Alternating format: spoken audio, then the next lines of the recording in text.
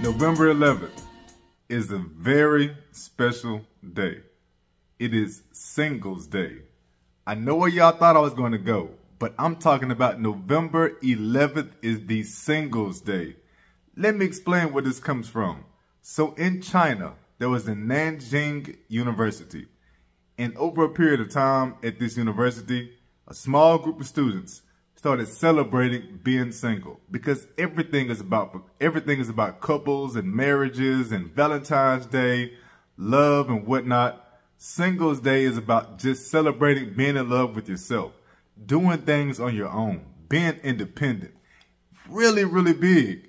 I like it. It started out November 11th because 1111/11 looks like a bunch of sticks. And that's what the students decided to use November 11th as, Singles Day. It is now, in real talk, I know y'all know about Black Friday. You've heard about the Cyber Monday. Singles Day is bigger than both of those days combined. And I bet you had no idea about Singles Day. Let me tell you right now, you can go to Foot Locker, 30% discounts. You can go to Steam. They got huge discounts on video games. Target has discounts.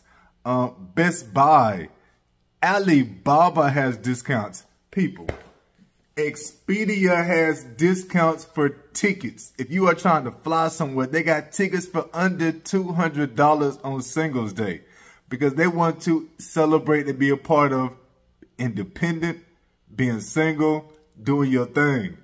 Get open, people. Did y'all know there was something called anti-couples? I didn't know shit about that until I read about Singles Day and the history of Singles Day and all these doggone sales and everything on Singles Day. Anti-couples, do your thing. Singles, do your thing. Keep your independence. I dig it.